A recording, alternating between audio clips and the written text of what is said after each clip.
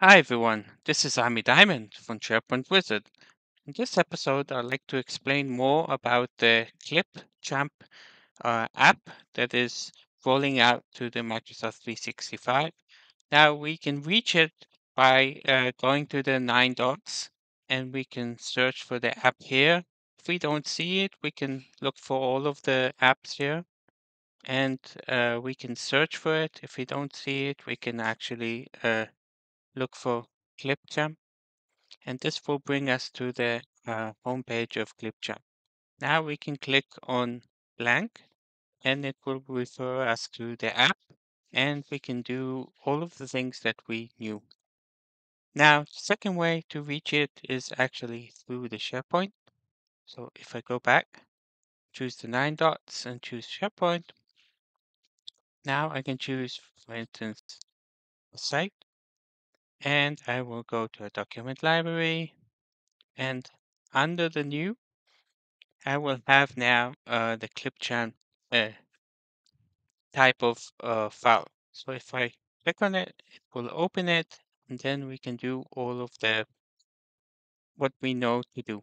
Now, in this video, I want to specify exactly where does it store all of the information. So if we create the Clipchamp through the app, then actually it will store all of the recordings in the OneDrive. Now, not only in the OneDrive, we will see exactly which folders does it create. So in this point, I can give it a name. Let's call it AMI Video AMI. And you see automatically it's creating a video uh, folder. So now I can choose to record a video or um, a web or screen, or and also I can upload if I have from my OneDrive or from my local files. So let's say I'll upload this video and add it to the timeline, and I'll also add a video with the audio.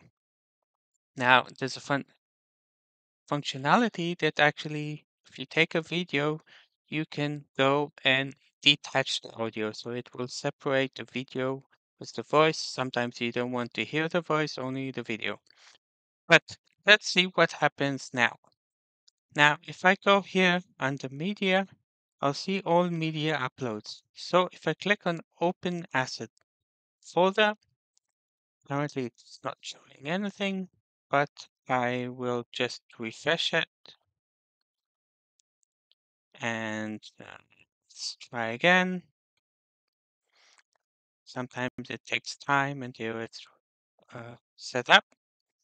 So now if I go here, all media, it will now take me to my OneDrive account. And you see under my files, I have a video. And under the video, we have a clip stamp. And then it creates a folder for each project of this Clipchamp. So the name of what I chose was Video Army.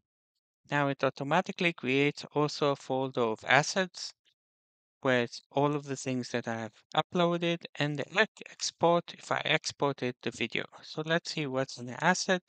We have the audio file and the video I have uploaded.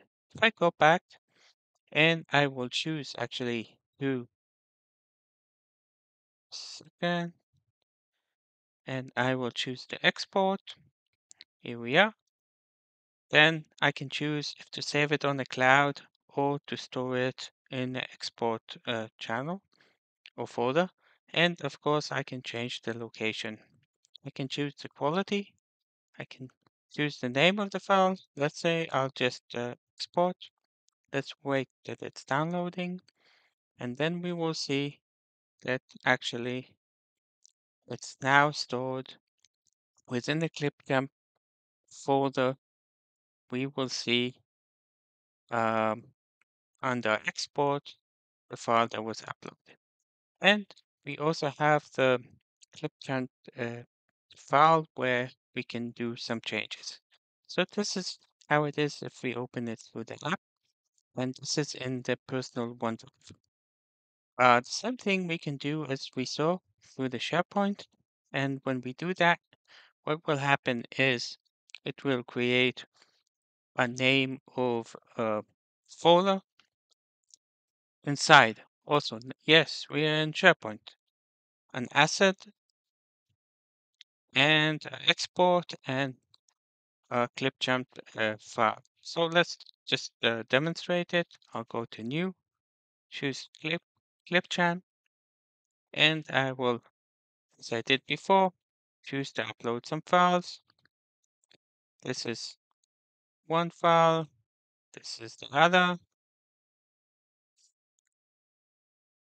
And now if I need to wait that everything has been uploaded, I click Open Asset Folder. You'll see these two videos.